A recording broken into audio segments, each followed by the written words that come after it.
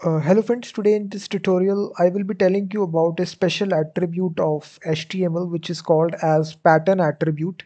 So basically this attribute is very much used inside form validation. So whenever you want to, let's suppose, want to validate some input fields based upon a pattern or regular expression, you can use this attribute. So let me just show you the use of this attribute inside your HTML. So basically, let's suppose you have a simple user registration form here, and inside this you have two input fields. So here inside the first input field you can enter the username. So basically this is required. So here you can enter the username, and basically after this we will have the submit button to submit the form. So we will have the submit button. So here we will simply say register. So now inside this, basically guys, there is an attribute, special attribute called as pattern. So you can apply this attribute here, and based upon this you can provide any regular expression as you want. So you can test your input field based upon that regular expression. So let's suppose I want to write only 3 digits all in string letters. So what I will say is that it can be either A to capital Z, or it can either be A to small a z as well. So this simply means inside regular expression guys, you can even write in capital letters from A to Z letters, or you can even write in small letters from A to Z. And then basically you just need to provide how many characters you want this inside this input field. So let's suppose the username must at least be 5 characters. So this is a regular expression that I have put here inside the pattern attribute here. So this simply means that I must enter 5 characters, which can be of any character from A to Z. It can be small, it can be capital as well. So let's suppose if I write John here, basically I can even basically test it as well. So we can give it an ID to it, to this input field here. So I can just give it an ID here so that I can target this inside JavaScript. So I have given this ID of username. So here we can enter target this input field here, document.get element by ID, get element by ID, username. So here basically guys, what we will simply say username dot check validity. So this will simply returns a boolean value guys, whether this is true or false, and depending upon that we can simply inside our result here we can print out the alert message. So we can simply say document.get element by ID username, and here we will manipulate the inner HTML. So if any sort of error take place, we can simply say username dot validation message like this. So now what we'll say, if I write here John, and also in the else scenario, basically if all the things are correct, we will simply say that uh, result, we will manipulate inner HTML, and here we will simply say form is submitted. So here this also needs to be result.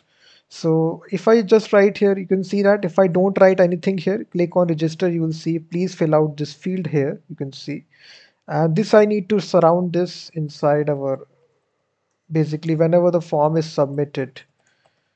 So we will need to surround this inside whenever the form submits, this callback function will execute. So we need to prevent the auto submission of the form. So we will simply say e.prevent default, and then basically we can copy this code here, just move this code here.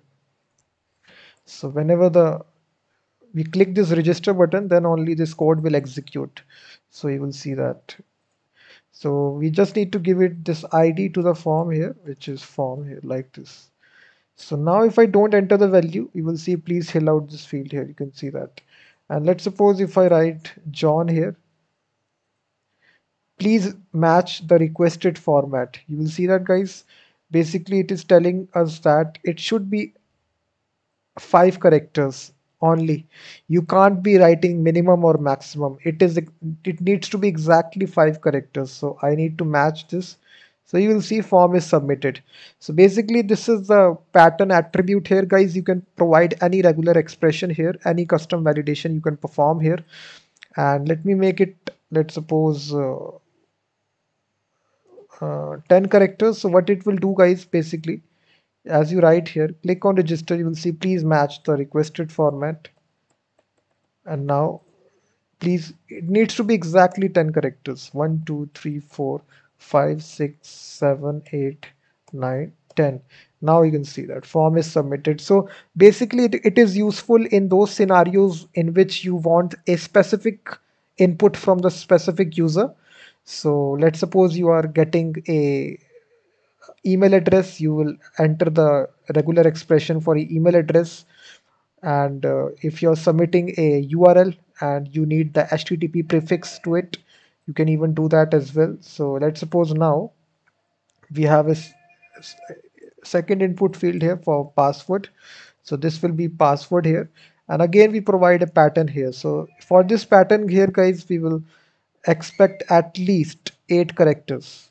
So the password must be at least 8 characters. So this is a regular expression. You will see dot inside curly brackets 8 comma. So the password minimum characters is 8 characters. It can be maximum done, it can be 9 10 11 12. It should be at least 8 characters. So you can see that it is required here. So now what is happening, guys, you will see I will just put a break tag here so that it is appearing it after the username. So you will see that basically let me just disable this.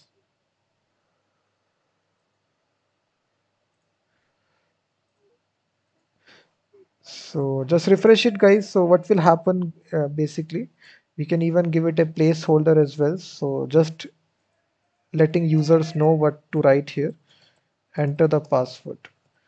So here we need to enter the password. It should be at least 8 characters. So if I write, let's suppose the username, 1 2 3 4 5 6 7 8 9 10, and then if I write the password, let's suppose 6 characters, you will see please match the requested format. You will see that the password must be at least 8 characters. Form is submitted. If I write more characters here, let's suppose I write more, then also form is submitted.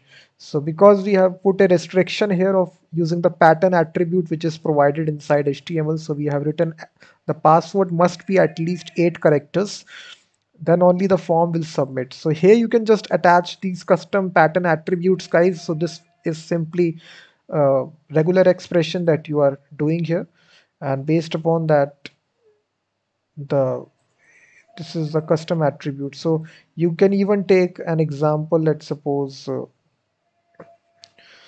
uh, if you have a URL that you need to write, so if you need to include the HTTP as well, so we can have a third input field out there. So here you will be entering your URL. So basically here you need to enter the URL here. So if I say here, this is input type URL. So here you only need to write the URL, the website URL. So you can see we have provided this pattern, which is HTTPS question mark colon slash slash. So this is a regular expression. So basically it is telling us that if I just write this correctly, it is telling me that you can't write website address like this. I think it should 4, 5, 6, 7, 8, 9, 10, because it you can see inside of a username you can't write numbers. So if I include the numbers also, let's suppose I say 0 to 9, so what will happen, basically you can even write numbers as well. So you can see that if I write numbers, then also it will expect.